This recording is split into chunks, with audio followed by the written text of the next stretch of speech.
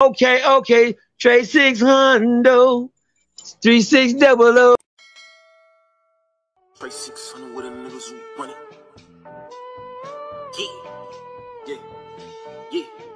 Yeah.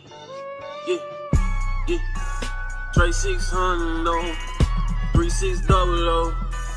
Trey 600, 3600. Go back. You good. You good. So, let's get it. Me and my nigga C-Mo, that's how we live forever. This nigga, one day I remember we go out to Pflugerville.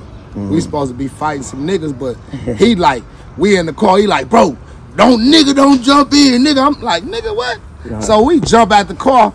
My nigga jump out, I try to let him get his little 2 punches in or something. Man, the nigga swung 2 bad motherfuckers at my nigga.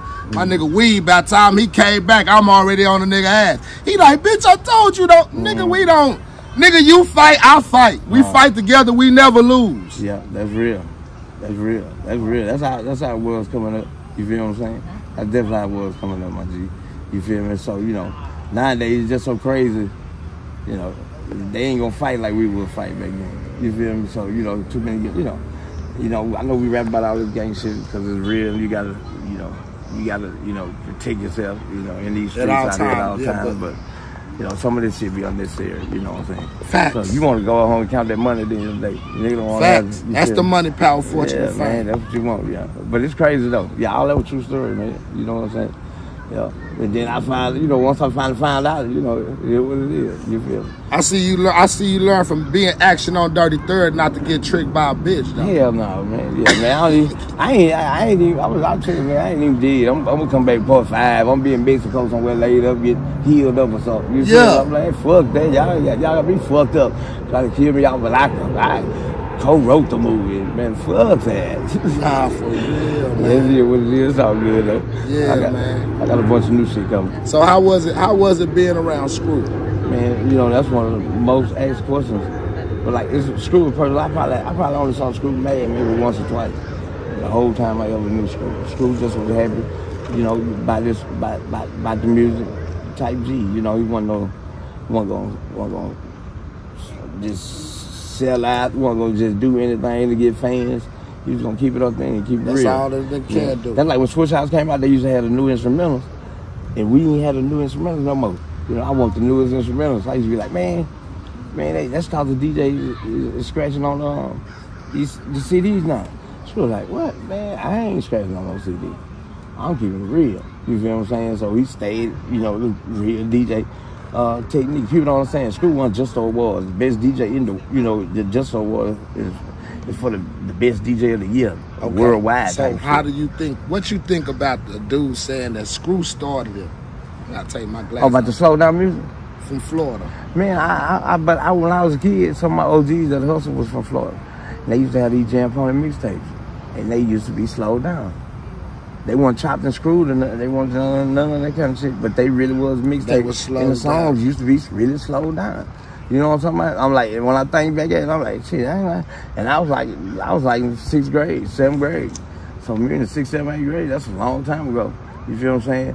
But I know Screw like 3 years older than me, maybe 4. But I heard Screw was doing it since '88, like before that. So if he was doing it before that, he just wasn't heard.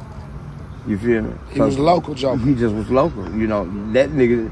If I would have never met the niggas from Florida, he was a local Joker. I probably would have never heard that nigga. He was a local playing. Joker. Yeah, you know what I'm saying? Exactly. So, okay. How was it? Okay, I know somebody to ask you this, bro, but this is a real question from a real fan. What do you think about them saying that it's like a curse over the SUC? I mean, I don't believe it's a curse. I used to say that in some of my songs. It's just no different than like a real gang. If you in a real gang, it's gonna be casualties at war. If you you got a squad of people that you roll with from a hood that really get out and get it in, like these one no collective group of people that was teachers and and people with jobs that was just rapping. You feel me? Or people that wasn't in the streets just rapping. You feel me? We used to miss so many interviews, man. Like, they was like, hey, so I said, double XL, they looking for you. For what? They want to talk about drink. Man, I don't give a fuck, man. You talking about no motherfucking drink. So we used to miss all that kind of shit. You know what I'm saying? Like, you know what I'm saying? I never forget, you know, this one artist. I mean, I'm talking about the whole SUC. Everybody here. Man, you see this nigga? The nigga he ain't SUC. I'm like, nah, what? Man, I don't know which magazine it was. So whatever it was, that nigga gave the whole drink game away. You feel what I'm saying? So it was like, so that's just how we used to be. You feel me? Like my cousin used to be like, man, Boots about a business. Why you buy a business? Bitch, because I was really doing the nigga shit. We was gangsters. They think we did. They think we was like, we rapping old school type of shit. We ain't making money from really rapping yet. You feel what I'm saying? Niggas still in we balling like a motherfucker. We built King Johnny before a motherfucking music tape, music check. You feel what I'm saying? Everybody part of somebody was somebody. That's the only way you came to motherfucking screw out. A nigga wasn't gonna just bring like a nobody. Yeah, a nigga. And you ain't nobody gonna bring a nigga. You better be somebody. You feel what I'm saying? Them niggas was all different niggas, but different niggas was made niggas. You know what I'm saying? There was somebody who had some bread somewhere in that organization, somewhere. If everybody ain't got bread now, somebody do. You feel me? How a nigga think a nigga drinking pints and gallons? Right. You know what I'm talking about? Man, shit, man. And at the beginning, by me being from the booth, I wasn't like is in love with the drink as they were. But man, when I came home, oh my God, I used to be like. I used to buy 8 every day. You was fat on the shine in the I was crowd. fat than a motherfucker. But I used to buy 8 or 6 every motherfucking day. I think nigga like Mo, somebody, these niggas drinking pints every day. You feel what I'm saying? So Mama Mo got the oil. Like, Mama Mo, that's my girl. I love Mama Mo. Like man. a motherfucker. K-Love, my brother used to fuck with K-Love. No shout out K-Love, man. Yeah, shout out K-Love, all them. Yeah, man, but you know, niggas was really like, you know, die. You feel me? It's crazy, man. Yeah, man. Niggas weren't playing with that. Niggas was really getting money. You feel me? And niggas was living just like celebrities. You feel me? With big ass highs and all this shit. Waiting for all the rap, you know, for the rap niggas. You feel what I'm saying? Yeah. So we didn't even look at, you know.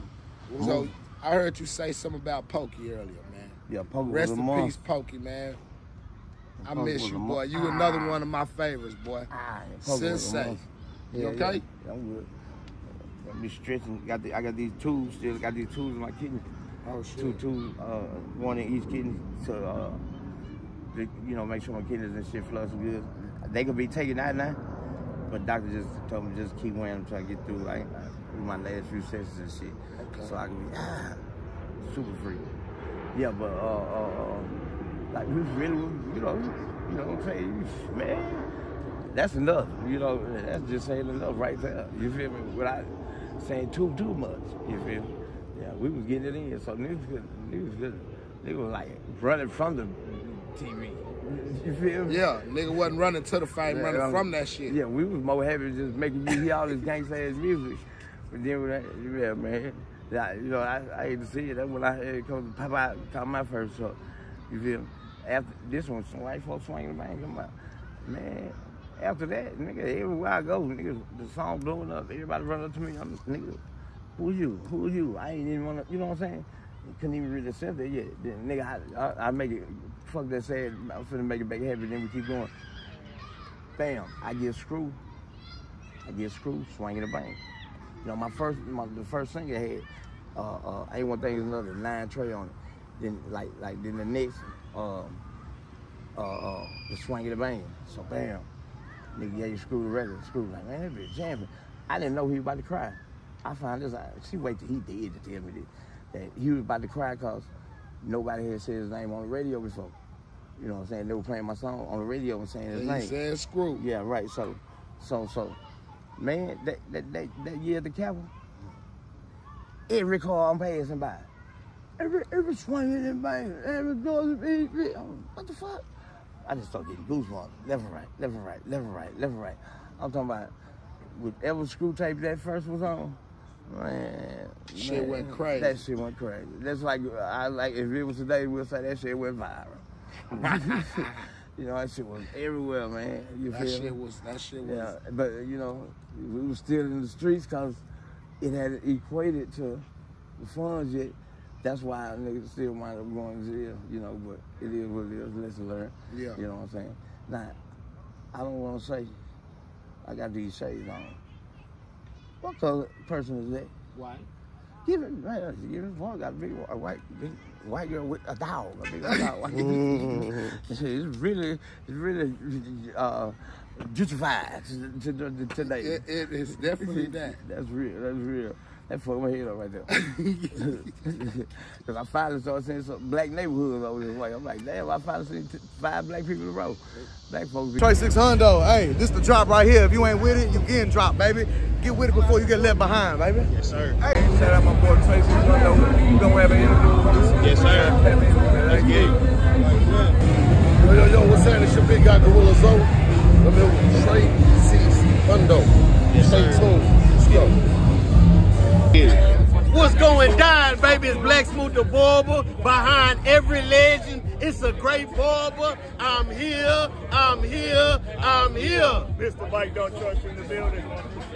I ain't got no legend with me right now, except Black Smooth the Barber, but we rocking with Trey 600. And if you're not Trey messing with 600! Trey 600! Yeah!